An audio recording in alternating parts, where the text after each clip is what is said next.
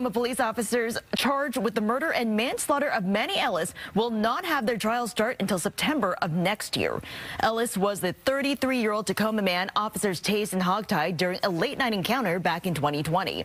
The officers say he attacked them, but some witnesses did not agree, and the officers weren't wearing body cams. Those officers have pleaded not guilty to all charges. Now the state Supreme Court is working out whether prosecutors can see a statement from an officer who wasn't charged. We'll keep you posted as soon as we learn more.